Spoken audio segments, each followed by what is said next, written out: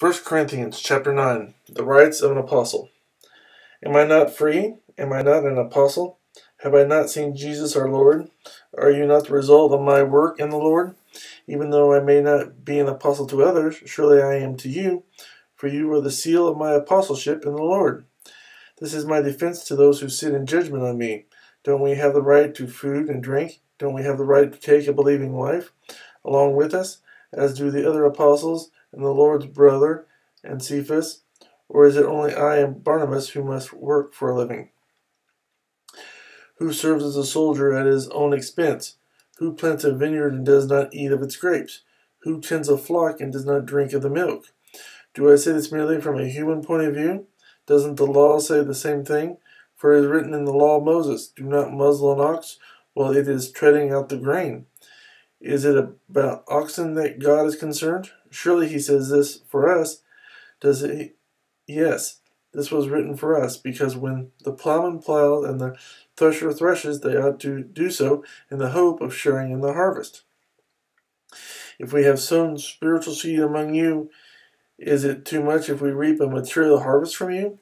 If others have this right of support from you, shouldn't we have it all the more? But we did not use this right. On the contrary, we put up with anything rather than hinder the gospel of Christ.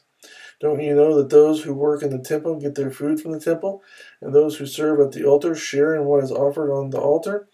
In the same way, the Lord has commanded that those who preach the gospel should receive their living from the gospel.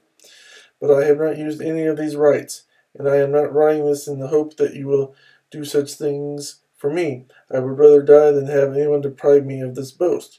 Yet when I preach the gospel, I cannot boast, for I am compelled to preach.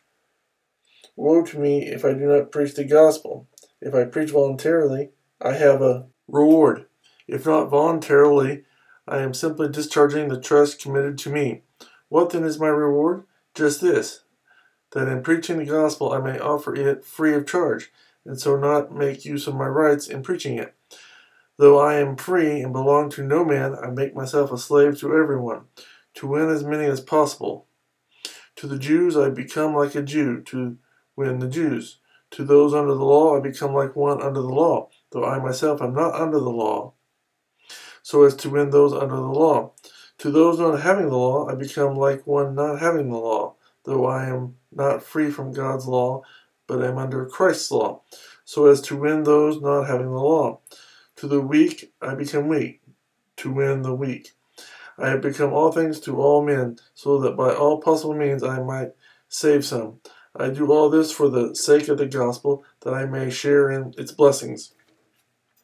Do you not know that in a race all the runners run, but only one gets the prize? Run in such a way as to get the prize. Everyone who competes in the games goes into strict training. They do it to get a crown that will not last, but we do it to get a crown that will last forever.